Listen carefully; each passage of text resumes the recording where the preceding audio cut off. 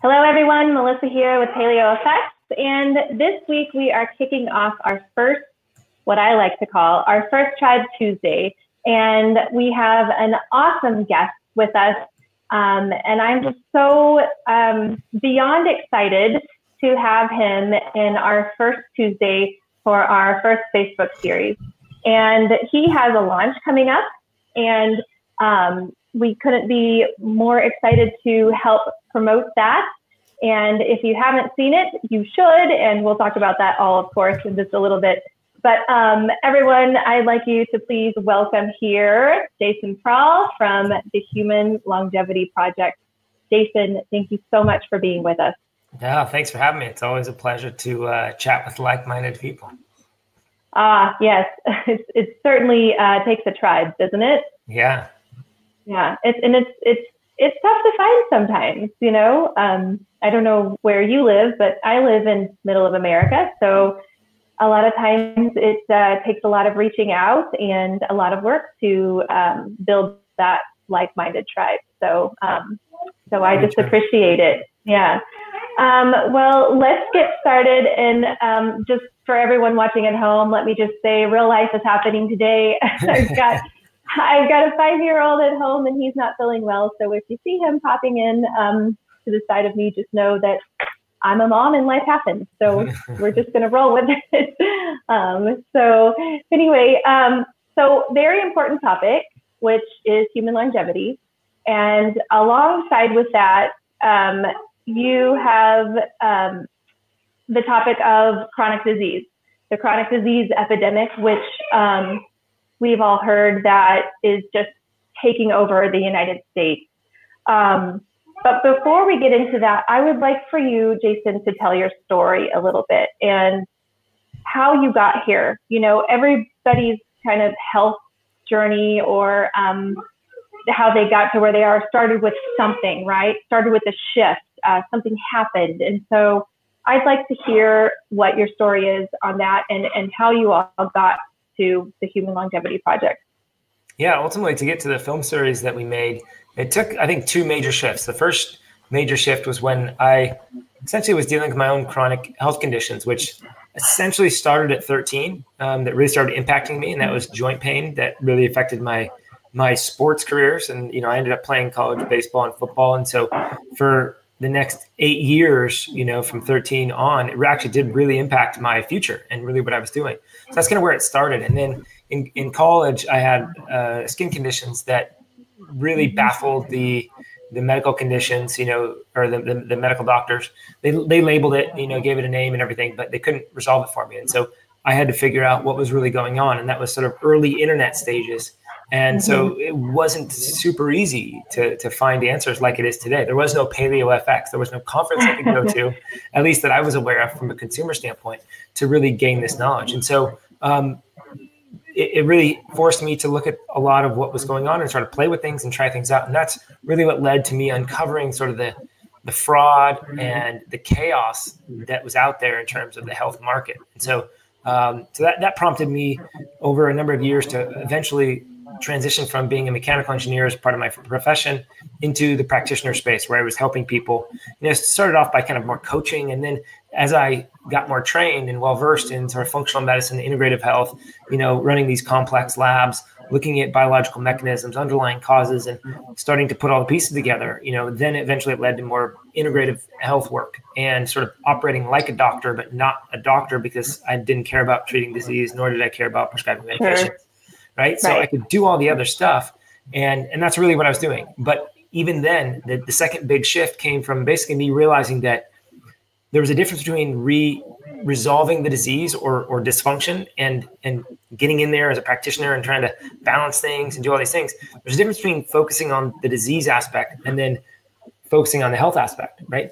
How do we teach people to be healthy, right? Which is, you know, we talk a lot about this at sort of Paleo FX and the conferences that you guys are associated with and the blogs and all the content that you guys produce. It's doing the things that induce health, right? Not only eating the diets that tend to be more healthy, but also the circadian rhythm aspect of things, you know, wearing blue blockers and that kind of thing, the cold tubs and the cold thermogenesis and the infrared saunas and all the stuff that we're doing in sort of let's say the biohacker health lifestyle movement, those were the things that I needed to teach every single person that walked into my door, whether they had autoimmune conditions or cancer or digestive issues or hormonal imbalances. We had to do all those things, right? So the big shift for me came from really where I wanted to place my focus. And I wanted to place my focus on the health equation. And that's what led to the Human Longevity Project film series, just a 9-part film series looking at longevity, but really through the lens of lifestyle medicine, right? What are these people doing around the world that are making it to 90 and 100 in a somewhat healthy way? What are they doing to get there? But also, what did they do 80 years ago? What was their birth like? What did their parents do? Right. So it was taking more of a historical context to that question than had ever been done before. Nobody asked, how did your parents give birth? Did they give you vaccines? Did you breastfeed? You know, were you running around, you know, basically naked and barefoot? Like, nobody was really asking those questions. Where did you get your water? You know, all these things. The previous work in this area really just looked at what are the commonalities between all these areas where you see people living a long time.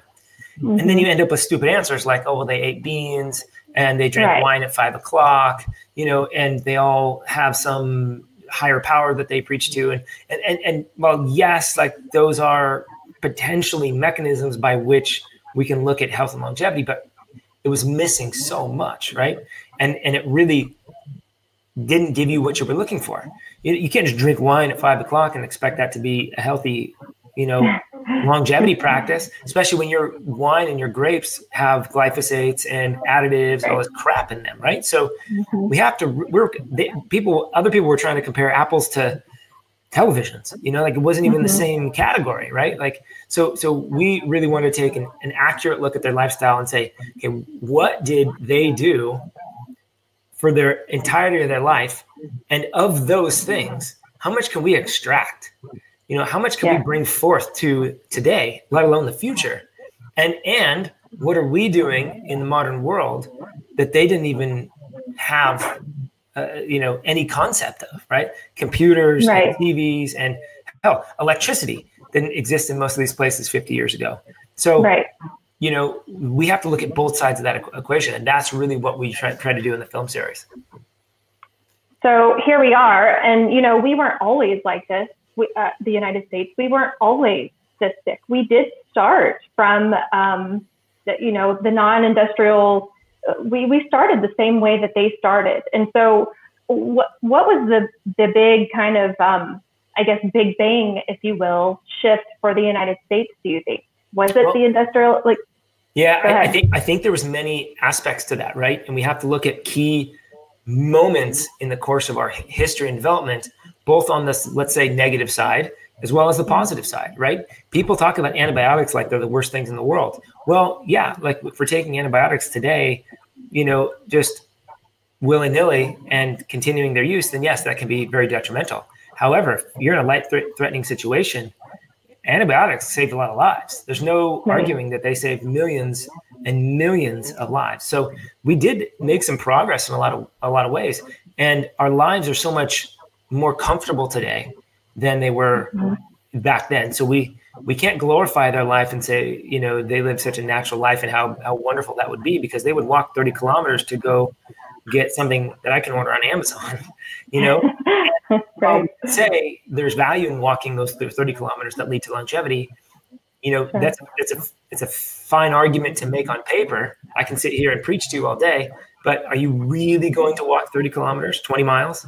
If I just ask you to, probably not, right? So we have to recognize that there's sort of give and take. But I think for us, the things that we did, I think the first big switch came from the chemical revolution. Basically, in World War II era, right, the 30s and 40s is when we started turning we made plastics, right? We really took petrochemicals and started this whole new wave, which gave us a lot of cool stuff. Basically everything on my desk is here because we knew how to work with plastics, right? So they're really, really valuable. And they arguably, as I learned in my engineering courses, they led us to winning the war in a large way because we were able to insulate wires and all these things. So that was probably a big shift, because now we're introducing all these new chemicals. Now that we had all this new chemistry to play with. And basically the experiment began in the US with regard to which chemicals, which plastics, which stuff was harmful. to not only humans, but the earth and the planet as a whole, right? Mm-hmm. As an ecosystem.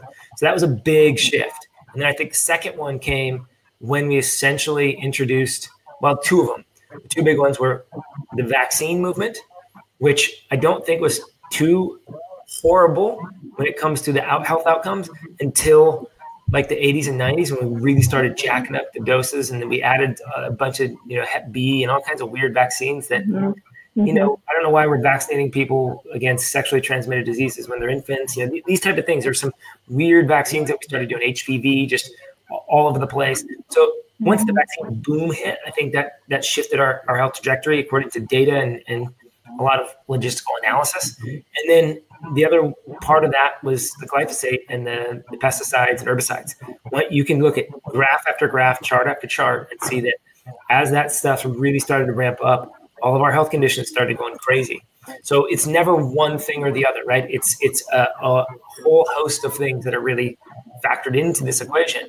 But the glyphosates, I'm convinced more and more every single day how much those and really the Roundup, because there's other aspects to those pesticides. But that was a huge moment in time for in terms of our negative outcomes when it comes to health.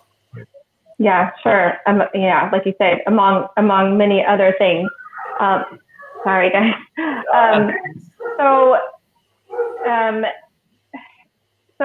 it's obviously affecting everyone, and of all ages within the United States, and our children are really being affected with they're not going to possibly live as long as past generations, and it's just alarming. And so that being said, is there one gender that is affected more than the other? Yeah, or is it just... It's hard to say, right? I mean, the data bears out such that women tend to live longer than men. That's pretty clear. And there's some interesting theories as to why. I mean, one aspect is, a woman's life includes, hopefully, at least in natural parts of the world, you would have a cycle, right? You would have a moon cycle, right? You would be having a period every month. Yeah. And that's interesting because what you're doing is you're actually purging, you're actually shedding, right? So you're actually shedding and detoxifying in a very sacred way. If you ask indigenous cultures and these cultures around the world, they really hold the woman's cycle in really high regard. So there's something very sacred about that in the purging aspect from a physiological perspective. But then also you tip over into menopause later in life, where you now stop dedicating energy to one aspect of life, which is procreation. And now you're sort of in this sort of preservation mode, right? So women have this cool little shift that happens that allows them to sort of preserve life. And I know in our culture, we sort of, look at menopause as this horrible thing, but most other cultures don't look at it that way. So that's one aspect, one theory that may lead women to sort of living longer. There's also some interesting data, though, that look at the man and the wife in sort of a household situation. And when the man dies first, women tend to live longer than women that have husbands around. And I think that's because traditionally are the ones taking care of the men, taking care of the household. Right. They're probably not as stressed. Right. When the woman dies first, men's lifespan tends to shorten. So in other words, men, we rely on women to help us live longer.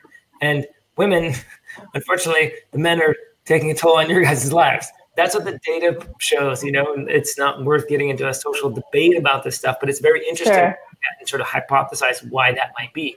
But it does seem to be, from most places, women are living longer. Sardinia, Italy, the mountain region of Sardinia, there is a place where historically or statistically, men are making it to 100 at a higher rate than women. And that's one of the few places on earth where we find that to be the case in a statistically significant way. So that's interesting, right? But at the end of the day, if we look at our chronic disease issues, we see that women are getting autoimmune diseases at a much higher rate than men. Men tend to get heart disease more than women. So, we have to look at the aspect of longevity in terms of longevity, just to live long. But then the other aspect is, how well are we living? How much disease are we having? How much pain and suffering are we going through in our life? And that seems to be I think what most people really care about is that side of the equation, not necessarily how many years are chalked up, right? So, right. it can, but not all. Yeah, right. And quality certainly is what you're saying. Quality over quantity for sure. You talked about, the men and the women being together and when the one is gone and whatever, but that brings me to think of, there was a quote on your Facebook page that said, the bird, and I'm just going to read it because I wrote it down. Sorry, guys. The bird is a nest, the spider a web, and man friendship. But as a species, we are wired for human connection, but we're not as connected as past generations. And why do you think that is? I mean, you could say that we are with technology, but we're not. Really? Are we? Right. Are we really? Yeah. And we were before we got on air, and we kind of talked about it. I think it's worth saying. We were talking about your son being sick, and yeah.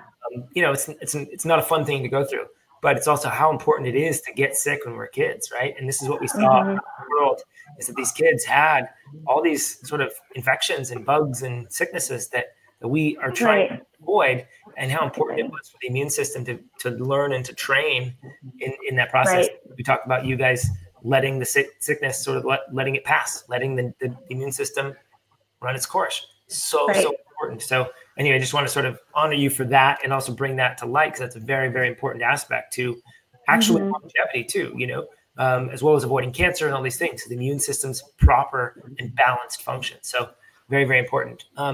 When it comes to connection, I think there's so many aspects to this topic. One is that we are always as connected as we've ever been. It's just the perception that we're not connected, right? And the feeling that we're not connected. So I wholeheartedly agree that today, on average, in our society, we feel disconnected more than ever. And practically speaking, we don't have the human-to-human, face-to-face connections like we once did. We can't rely on people as much. We don't have close friends. We feel like we're isolated. And on a more esoteric spiritual level, that doesn't exist, right? In fact, you actually ask a lot of people from sort of Zen cultures or Buddhist cultures or the Eastern philosophies, is there is only connection. That's all there ever is. And disease only comes from the sense of disconnection, right? This idea that we are disconnected. And so we can be connected to ourselves. We could be connected to God or the creator or the universe. We could be connected to nature. We could be connected to our children, to our family, to our friends. We could be connected to so many things. And yet we, in today's world, feel disconnected. And I think the reason is because the things that where we're looking for connection is in the artificial, right? This type of connection that we have here is fantastic for sharing information and sort of building a very surface level relationship. I feel like I know you a little, right? I even feel like I know your little guy, right? There is a lot that we can gain from this, and that's fantastic. But we can't assume or pretend that this is a deep, deep physical and sort of intimate, real connection, right? That comes from being amongst others. You can feel people's energy. You can hug them. You can be around them. You can really get a sense of knowing them and spending time with them, right? So, and another aspect of actual physical attachments and connections, where as children and our mothers primarily, but also our fathers, we develop an attachment style to them. And this is borne out in a lot of emotional trauma research and attachment theory and all this stuff, but there's a real life implications for this. So as our families start to tear apart, meaning our immediate nuclear family, moms and dads divorce at a high rate here in our culture. It's getting better, I think, but that's still there. Then we have kids that move out of the home early in life, like, get me out of here, right? And let me go be independent. In fact, if you live with mom at 25, it's like a weird thing, but yet you can go to Russia or Spain or a lot of these other sort of modern or Western cultures, and you'll find, kids living with their parents well into early adulthood. So we're disconnecting from our family. Grandparents are not living with parents. This is what we see in other cultures. The nuclear unit remains together for longer periods, and even when they're outside of the house, they're still in the same village, still in the same area, et cetera, et cetera. They're just not acting like a community. And it's not just community for the sake of community, but if you have a real sense of community, then you can develop the connection, and the connection is the key thing. So we just have to find a way to start developing better connection with those around us. We don't know our neighbors anymore. We just, because we don't need to. Because we theoretically can be independent, we go do that. These villages, these people 50 years ago in Sardinia or Okinawa, they couldn't afford to be independent. That was not a luxury they had. They depended on other people for survival and for a lack of suffering. So it's almost a requirement for their life. It's not a requirement for ours. So because we can get away with it, we do, and then we end up suffering for it in the long run because we don't have a sense of connection. But again, I think it's important to recognize, if you look at sort of the Buddhist monks or the people in the ashrams or monasteries or whatever, there's a lot of isolation in those lifestyles, and yet they feel more connected than we do because they're connected to something else, something outside of them, or maybe even something inside of them, right? So you have to recognize that connection is a perception. We can be connected to anything if we so choose. So there's a difference between being lonely or being alone and feeling lonely, right? So I think we have to recognize the perception aspect of this, but also look at the very real world component of this as well.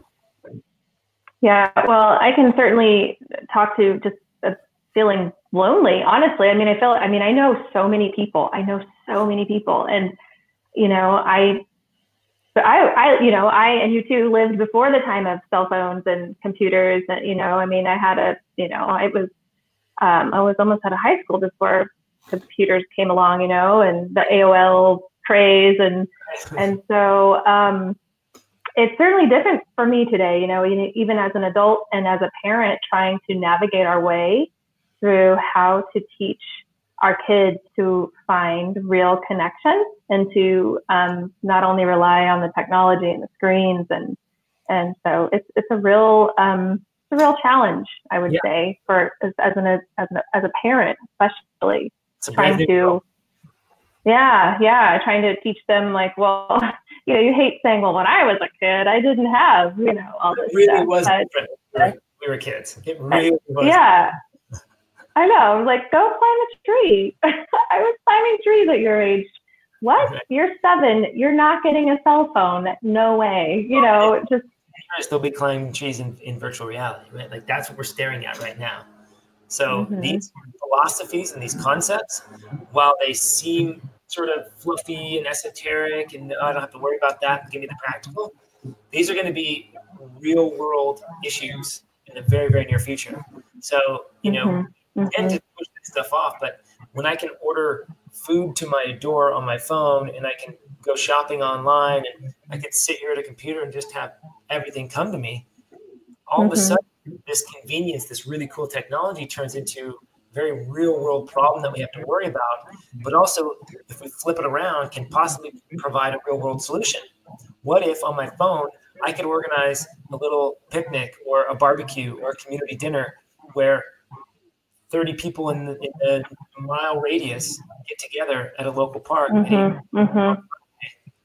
and we can all hang out just by right? So we can use these things in a different way if we so choose. We just have to recognize the problem that we're creating and what the solution is when it comes to the things we really want, which is to feel connected, to feel secure, to have friends, to feel loved, right? To feel like I have time and I have people and safety, right? We think we want other things, convenience and quickness and all this other nonsense, but convenience is quite an enemy. It's all convenience is really doing. People think convenience saves time. It doesn't. It saves movement. Convenience saves movement. It's very, very important to recognize that it just requires me to move less, right? Do less. To do less. That's what convenience is. And so we're talking about in sort of the primal paleo movement, or movement, I mean the broader sphere. What we're talking about is, how can I move more? The evil sitting and standing. No, how do I, get a treadmill desk or a walking desk where I keep moving every, I think our friend Daryl Edwards calls it movement stimulus. I absolutely love that phrase because it's so, so important. They didn't have to worry about movement snacks 50 years ago in Costa Rica. They're moving when it comes to movement, they were snacking all day long. right? Right. So we have to recognize some of these things that and what we really want out of life instead of this artificial desire that we come up with. Yeah, I absolutely agree with that. On a small level, we just recently switched from like a standardized coffee maker to just a coffee press because I just was like, it's about the process, right? It's about the process. It's about the boiling of the water and the grounds and like pouring it in and waiting for it and letting it steep. And it's just become this really awesome ritual. We made sure to get like a stainless steel with no plastic. And I was just like, we really need to ditch this because this is just convenience, right? And we feel like we have to wake up and just start drinking our coffee. And that's not really what, we really don't feel like we have to have coffee in order to survive the day. So we thought we like to actually indulge and enjoy and taste it. And so why are we doing it? This coffee maker isn't doing our coffee justice, right? So it's so important. Is your coffee better when you do that, like from a taste standpoint? Oh, absolutely. But the product is really, really important what you're making here, which is that you could, get a regular coffee maker and set the timer, right? Most of them should have timers that go off at 7:30. Yep, we did that. But what you're talking about is slowing things down. What you're doing is you're basically trading in the Tim Ferriss lifestyle, right? Which is to say, how much can I get done as efficiently as possible? And think about what you're doing with that process. You're trying to save time with one aspect of your life, right? One objective. So, and with that time that you save, you're going to dedicate it to something else, right? So all you're doing is saving time to do more, right? And this never ends. And then you go to a different task in your life and you say, oh, I'm going to save time there. I can cut the time in half. Wonderful. Well, you're not taking that time to meditate. You're not taking that time to go play with your kids necessarily. You're not taking that time to just sit and relax. You're not taking that time to go out for a walk outside in nature. Most of us are saving time so that we can dedicate it to other busy parts of our life to get more done, to make more money, to do more work. So that is a recipe and a design that fails. If you take it to its logical extreme, which is continuing the efficiency of your life just to do more shit. What we really want to do, if we want to save time, is to save time and dedicate it to the things that are bringing us joy and love and life and these type of things and rest. And so this is a really, really brilliant way to do that, which is to just slow the whole process down, right? If you slow down time, you live longer. There's a really funny relationship with time and how long you live. If you slow time down and you get to live longer. Speed time up, shorter. That is such a I want to do that. It's so hard. Just slow down. You get to live longer, right? So I know. You'll get more done if you slow down. What? No, you won't. My type A brain. I'm really working on it though. I really am. I'm trying to cut things out, and I think for you guys to bring something like this to bring awareness to just longevity and the lifestyles of the different cultures. And I mean, it's such an important topic. We all really need to be stopping and paying attention and definitely slowing down and less truly is more in this case, less is more. And the thing is, we've kind of gotten a little philosophical and explored some broad concepts, and that is important, but it's important also to look at the practical stuff, right? And we need to understand what's going on, why we're so sick, and how we improve our health in the long term. And that's really what we try to do with the Human Longevity Project. We talk about mitochondrial function and the microbiota and how it affects the immune system, how the microbiota affects honestly everything, how it communicates with mitochondria, how your weird three-way communication, or actually four-way, between the microbiota, which has its own genes, your mitochondria, which it has its own genes, your somatic cell DNA, of course, which is, let's say, quote unquote, you, and then you have the external environments, right? So the viruses and the bacteria and the fungi that's out there in the environment, plus the food that you eat, which has its own microRNA. So you have like all these communicating in this crazy complex way. So, these are the things we cover on how this happens and why it's important and what to do about it. And why it's so important to do very, very simple things. Because that's the conundrum that we find ourselves in. We're trying to solve big, complex disease cases and issues.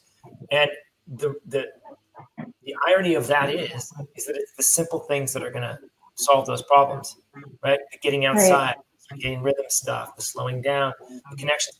But the question that I always wanted to explore, and what we did in the film, at least try to do that as best we could, is explain how those simple things actually filter down to disease or to health.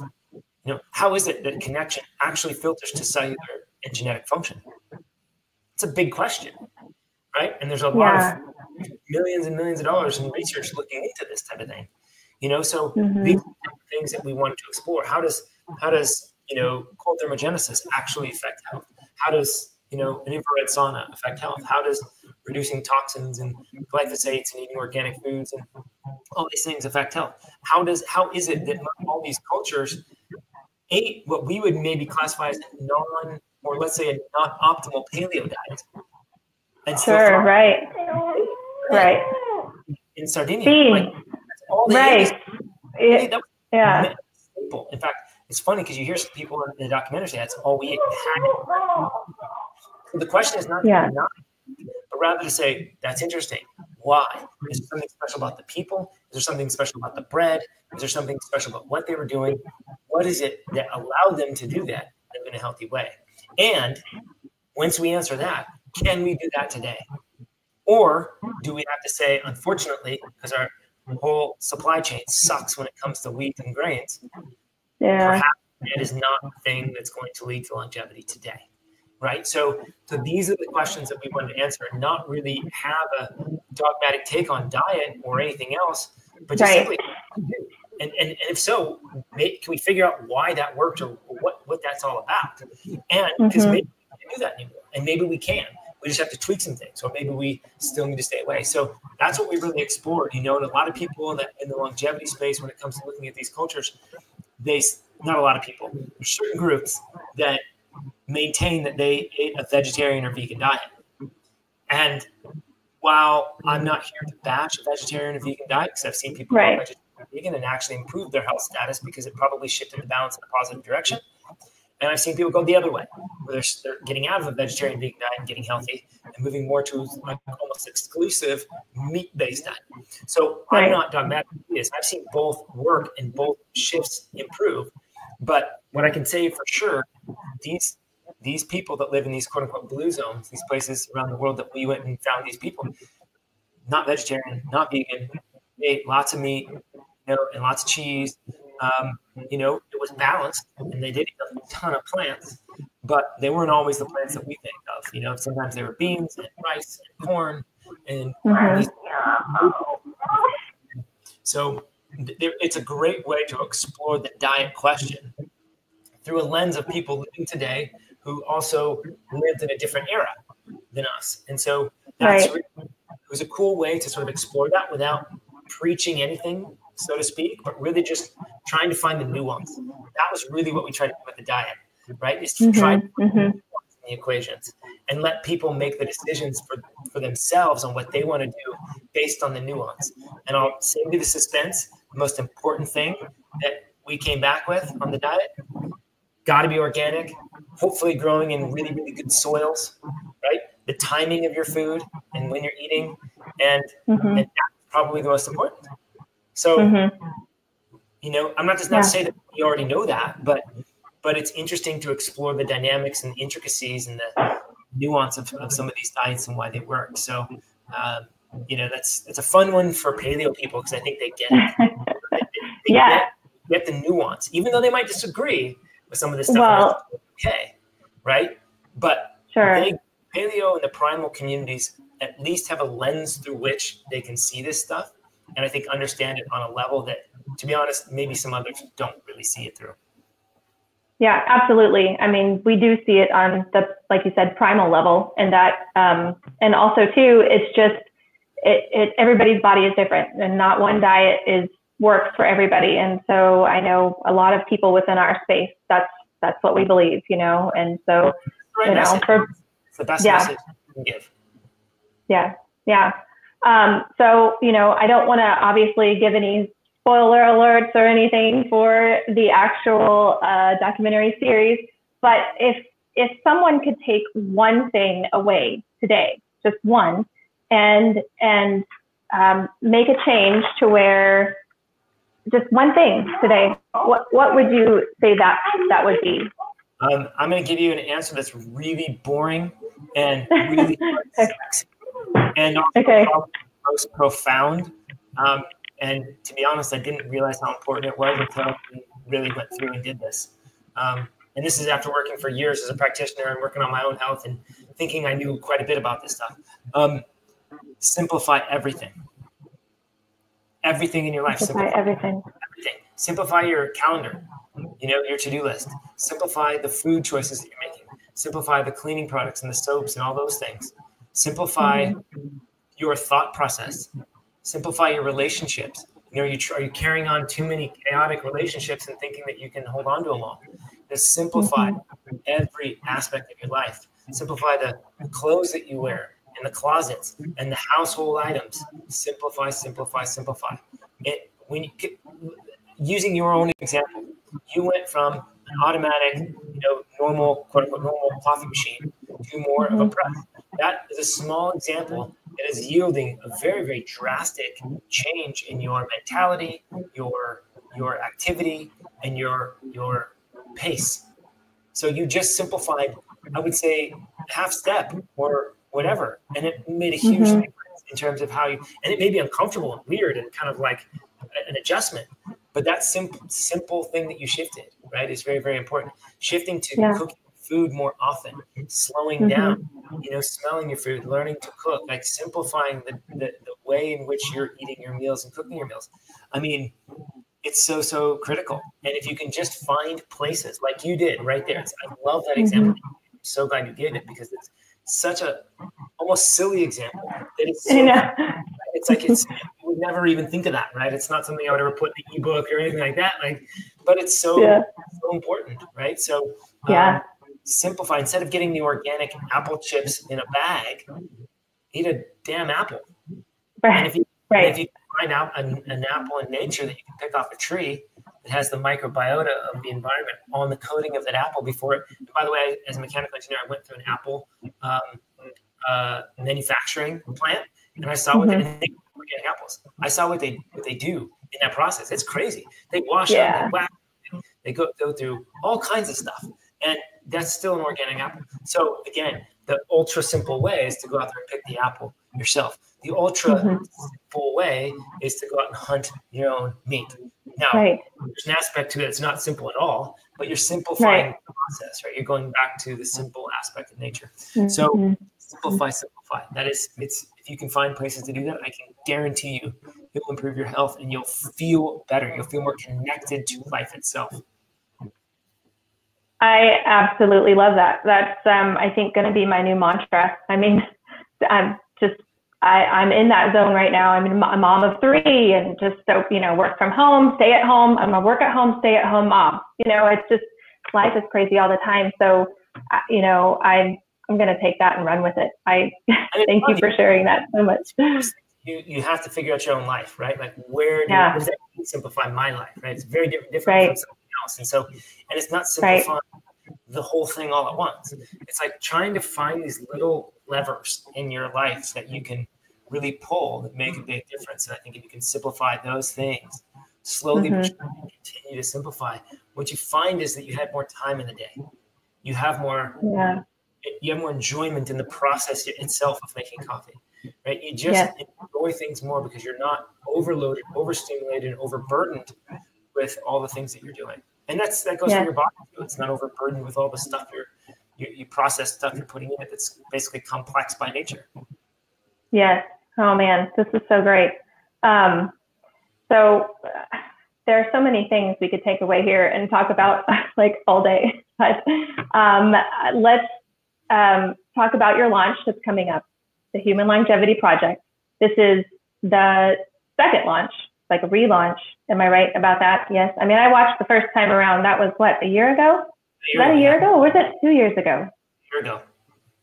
Yeah. Okay. So I watched the whole thing. This was before I was a part of Paleo Effects, and so I was just glued to it, like that. It was amazing. Loved it. So I'm highly anticipating, it doing well again. I know we're going to just, you guys watching, like, you cannot miss this. If you missed it the first time, do not miss it this time. It's truly, truly life-changing. And the launch is on June 19th. And so, and it's for a limited time, you guys. So it's for, a short window here. It's a 9-part series, so it's 9 days. And then that's pretty much it. So don't miss out. And I did put the link in the caption on the Facebook Live post, and so you can find the link there to get to registering, to make sure you get notified to watch the launch, or to watch the Human Longevity Project. And other than that, what else is coming up for you guys this year? Well, I kind of want to add a few things to that, because I haven't Sure. really told maybe anybody. I don't know, maybe one person, but for your audience, if anybody's interested, we're doing something for the first time, with this launch.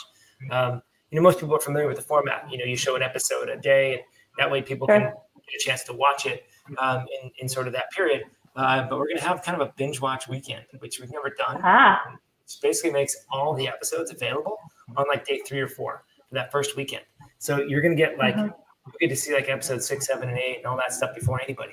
So, if you're a little late or whatever, and you just like to want to kind of cruise through things and check things out, you can watch it on that weekend. So keep that here, whatever that means. But, I've never told sort of this secret. But that's kind of a fun thing that we're excited about.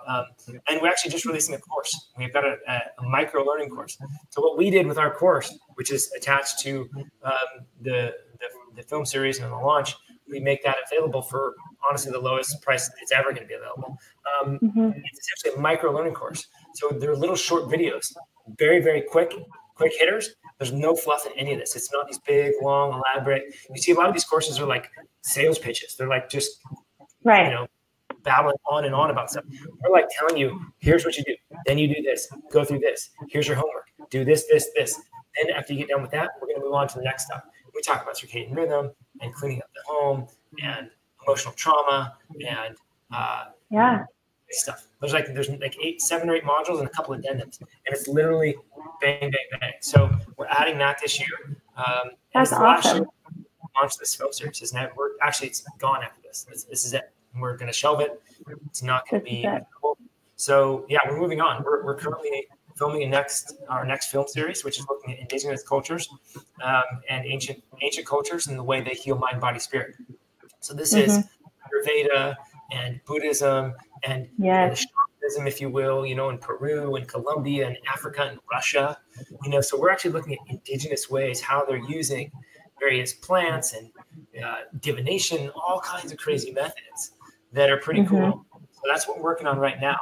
So Human Longevity, that series is done after this launch, and it's never coming back. And so, if you want to watch it, if you haven't seen it yet, this is going to be the last opportunity. And again, we wanted to make it practical. The info is great.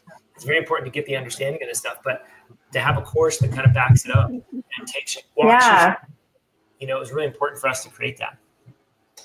I love that you're doing that, because so many people will watch something like this and then go, okay, now what do I do? Yeah. How do I do this? How do I do this in my life? How do I start? What does that mean? What does that look like for me? Yeah. So that is fantastic. I walk people through, as a practitioner, I worked for years, and I would do this stuff. I mean, people would pay me thousands of dollars, honestly, to basically work with them, run some labs, and then do all this stuff. And this is the stuff that I was doing with all those people with autoimmune conditions and cancers, teaching them actual steps, how to implement this stuff into their life, how to do it, what to do, when to do it, what's important to focus on, where do you start, how do you improve health, how do you improve mitochondrial function, how do you improve sleep, how do you fix emotional traumas, how do you do this stuff? So we walk you through, and we also provide links for products that you may or may not want to buy. Like, it's not our stuff. We're just linking to that stuff for resources. So it saves you time to go, what the heck do I do with this stuff? But also other info that you can look up and read about, and like, for example, trauma. It's hard to coach somebody through trauma through a course, but we provide lots of links and methods that are very successful, like EMDR, eye movement desensitization processing, how, just to learn more about that and find a practitioner that can help you with that, hypnotherapy or whatever it is, these various techniques, adult attachment repair model, right? What is that? So we're shortcutting the process on some of this stuff that you might have to do on your own, but some of the other stuff, it's like, okay, do this and do that and do this. And the process is to build upon the previous module, continue to move forward in a step-by-step process. So, and it's nice because it's not a 45-minute video or 2-hour video that you got to watch. It's literally like a 30-second video or a minute-and-a-half video or a 2-minute video. Oh my gosh. So you get through at your own pace, and then you get to the implement stage of the module or the equation, and you implement. And you give yourself a few days, even just clearing up the space. Like, I'll give you a hint right now. Throwing away some old stuff, selling some things on Craigslist or eBay, or taking them to the Goodwill, just cleaning up the home of excess stuff, like clothes, frees up energy so that you can heal. We got to clear the clogged energy, all the clogged emotions, all the clogged stuff in our homes, our closets, in our minds. So, people don't think about these things, but it's a really important from a mental standpoint, but almost a symbolic standpoint as well. That you're saying, I'm willing to get rid of this bullshit. I'm willing to get rid of this thing that stuck with me when I was in a really bad place. Now it's gone.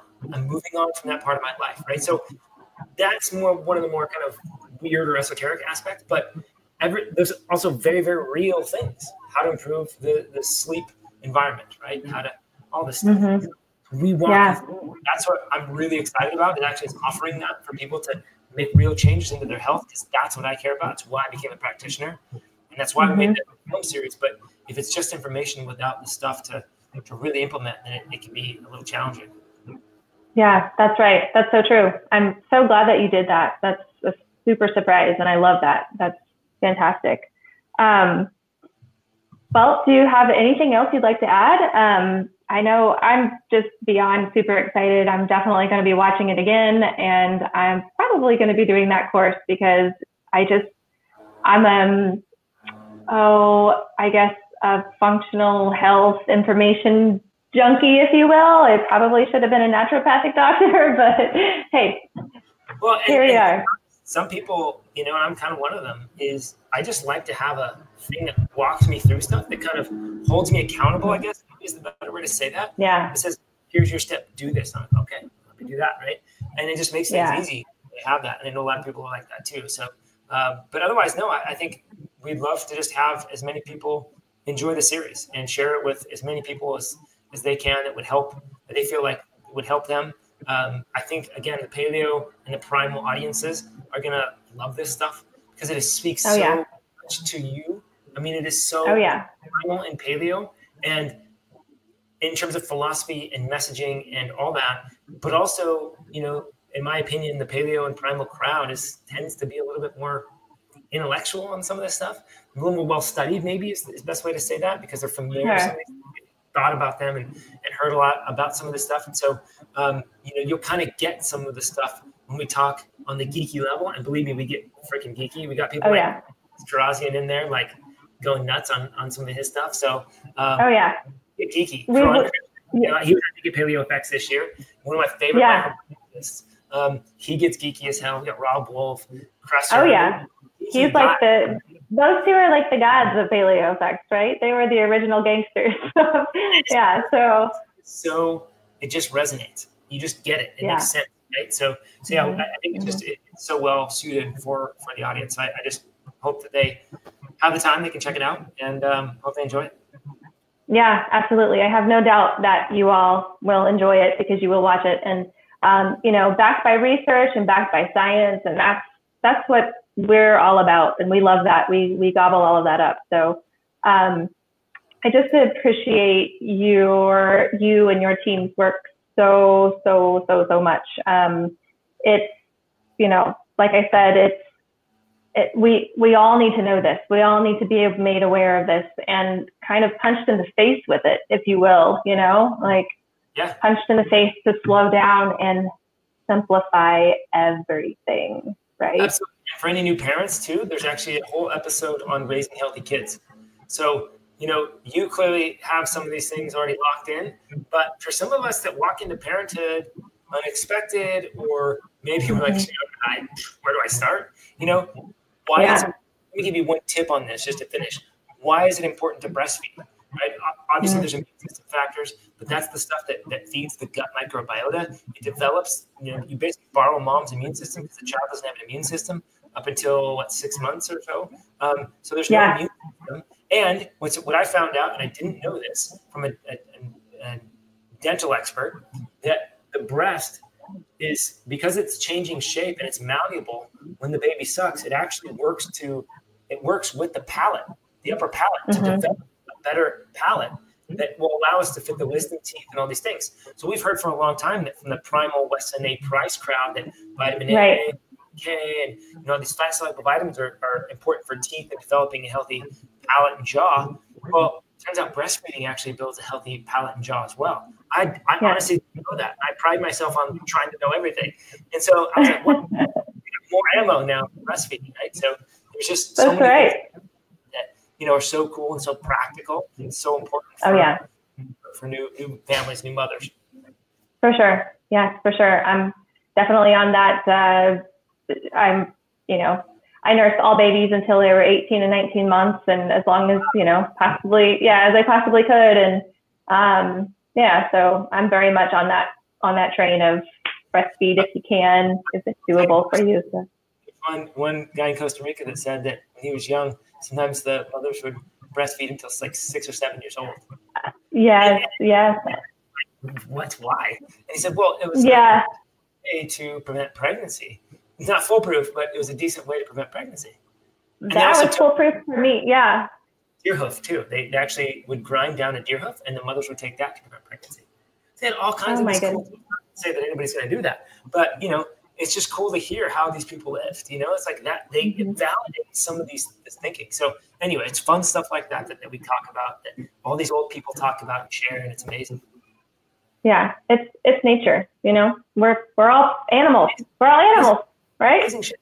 Nature is amazing, and our ability to understand and work with nature, or at least it used to be, pretty profound. We've sort of skewed it a little bit, but I think it's awesome. I just love hearing about these type of things, and there's so much of that in the film series.